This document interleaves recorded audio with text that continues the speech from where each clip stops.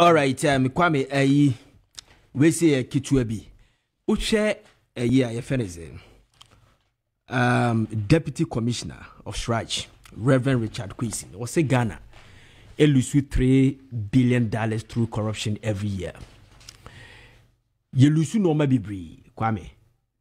But to fight corruption, MZ, you real for public rana, you cry any fear. You who say a baby etime to corruption, said that. Eti corruption are you two I said, Kwame, you bet me a pardon a bino. But who say Deputy Railway Minister, Asama Okai, was say, and Kofono Mutucha railway line. 1 kilometer of railway line beyond a cost to Ghana, $5 million. Are you with me? $5 million. Eti just imagine say, si you 50 kilometers.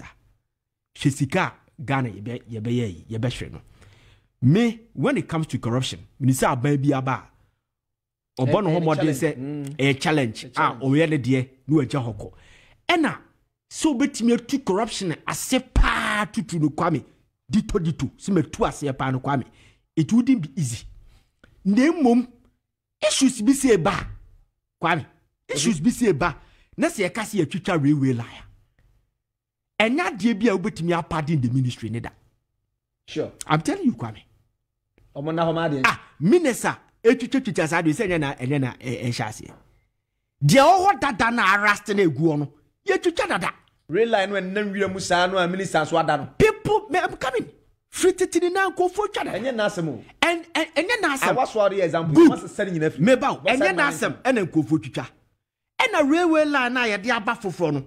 A ye abagu kwano na ye constructive railway line enkofo so asase a omutwitwa omode ye omaduma omokoton jamaica na wachase etime me point ni say almost all your railway lines ni na no Kwame be taken over by your first criminals junkies and these are people omo ye sade no kodomi railway line kohwe domi railway line yenya nkofo ate ho no mu a enya aban ena de o makwa akotena ho nkofo ate baya kaso a ewo kumase o motete oni na Kwame slums eguo ni na no they are the same people eno mbetwitwa railway lines okwa awaso a the other time ne ye railway hu issue ukai dunkwa nkofo ye say nkofo tete sa area ho obi ade yira na se wo pa ho na abakwa kohu no. Now you have these people almost sa railway line honoma na say yetwitwa railway line na Kwame when akwa blame no.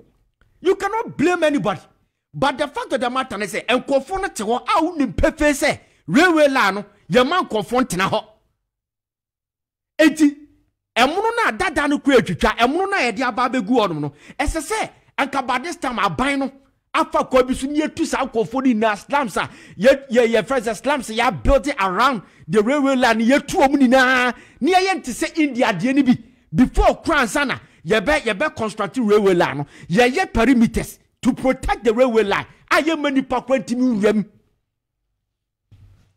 Jamaica na what I say it we say no Kwame yetimi pardon aban no o de chene yi when ye corruption yetimi pardon no o de cha ban yi ye reckless and a procrastination. It's a thief of time.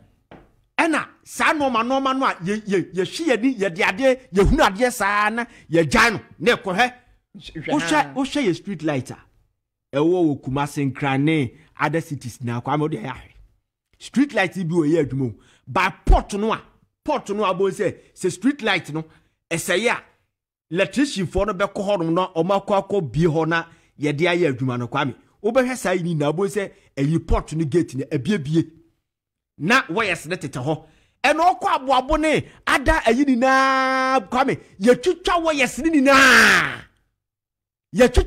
na na aban besa jisika diafa ye fe say street light levy mu ni asa twa sika se esa de repair eti ye de repair akọ ho a ohia wires obehia wires foforo ni asa wire ade ni bi ma asa na street light na so mewa ade no ye nam kroma ye hunu say epiepie apart from say eye dangerous and kola etwam okwam enkura no mususo kozu sasa ni na ewo fompa enkura no ye rescue on my life a ebi enkura ni bi suso so mu a echeche wo no Kwame ɛno nso so ayi yɛ fɛrɛ sɛ nkɔfo nso twitwa saa wires ni bi dini na ase yɛ hɛ eti na baby bi sɛ ba na sɛ yɛ kase yɛ twitwa street light wɔ Ghana yɛ twitwa wires ni na nkɔfo de akɔyɛ alomia meme no me pade na ban ne da de ono na yɛ na dwuma ɛsɛ ɔyɛ saa de na me pade ne da because they know and they have seen it. All right.